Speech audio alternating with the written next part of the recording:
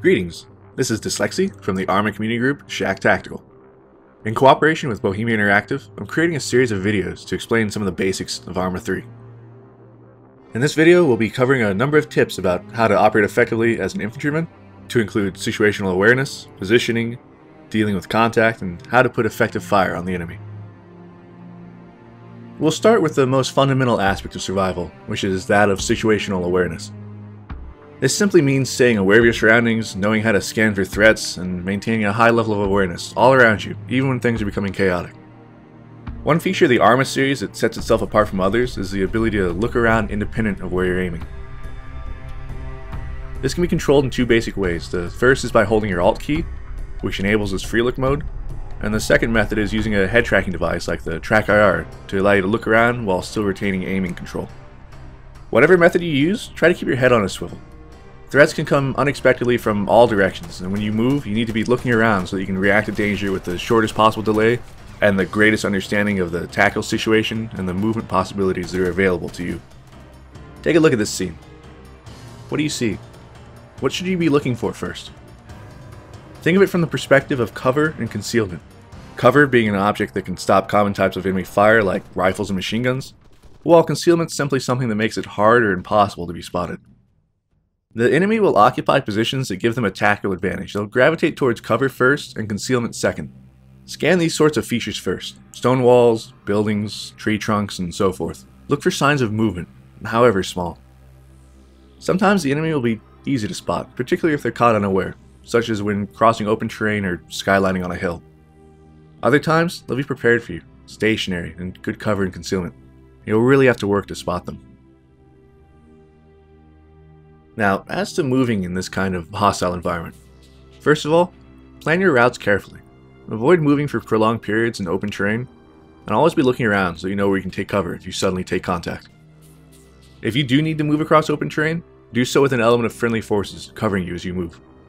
You move up, find a good position, and then you cover for them as they move up. Repeat this as needed to cross large patches of open terrain. This is known as bounding overwatch. Think of it like walking carefully on a slippery surface where you always want to keep one foot on the ground to preserve your balance. In this case, that's one element of soldiers covering while the other element or elements move. It helps to prevent you from figuratively busting your face from haste. Remember that movement draws the eye and attracts attention. Moving slowly or taking a lower posture can help to make you harder to spot. Be aware of the environment you're moving in to ensure you don't accidentally skyline yourself or place yourself into a highly contrasting situation. When there's no cover or concealment to be found, get low. At the very least, you'll be a harder target to hit.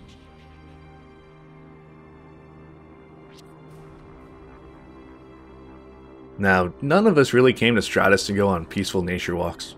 You're going to take enemy contact at some point, and what you do in those first seconds is crucial.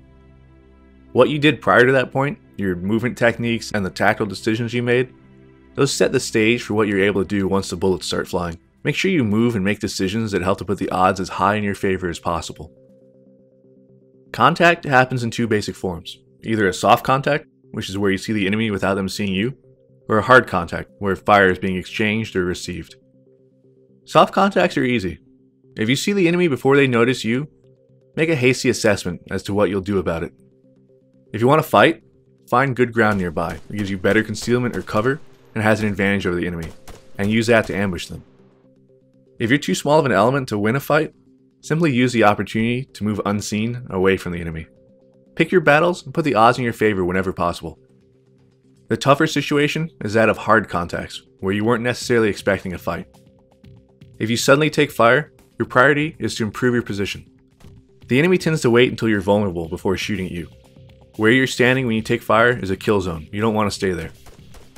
Move for nearby cover or concealment, and make sure your teammates are doing the same. If able, fire a few hasty shots in the general direction of the enemy, even if you're not quite sure where exactly that is. The fire you're receiving is stressful and disruptive. If you can return the favor to the enemy and make them think they might get hit as well, you'll improve your situation. Once you're in a better position, try to narrow down where the enemy fire is coming from. Look for muzzle flashes and smoke, or if the enemy is using tracers, follow them back to their points of origin. Use the stance adjust feature to expose as little of yourself as possible to enemy fire. And once you've identified their positions, shoot them. Have your buddies shoot them. Things become rather complicated at this point. I've written about this in my tactical guide in a section called The Evolution of a Firefight. I'd recommend reading that if you want more detail. The short version is that when the fighting starts, return fire as you move, find better cover, and once you're settled, begin refining your knowledge of the enemy's situation and engage them as best as possible while you or your team leaders determine the next course of action.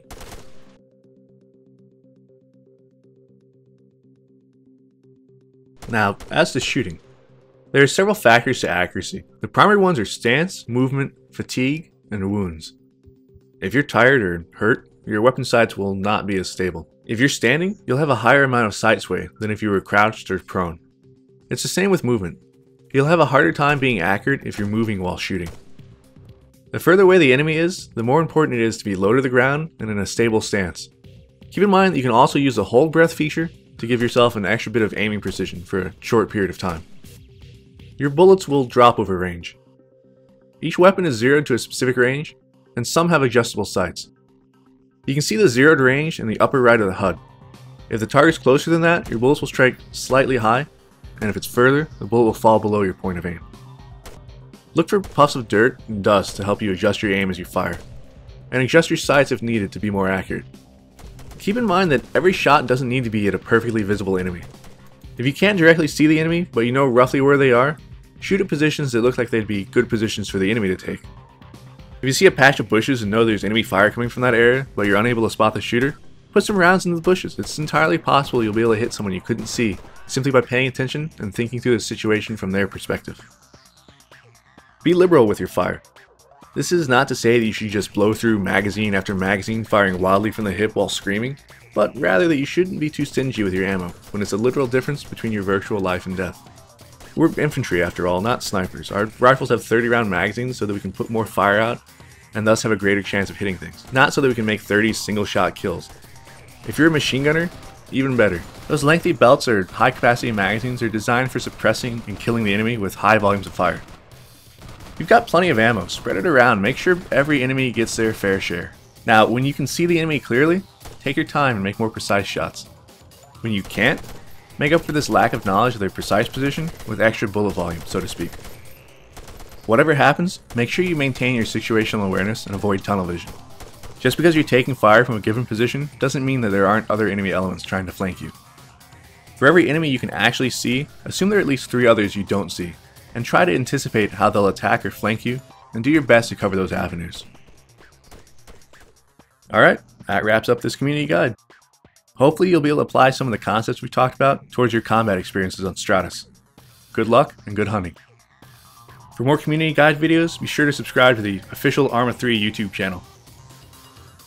For other ArmA 3 updates, keep track of the official website, Facebook, and Twitter pages. If you'd like more in-depth tutorial and large-scale multiplayer gameplay of ArmA 3 and the previous ArmA games, I'd also recommend you check out my personal channel here.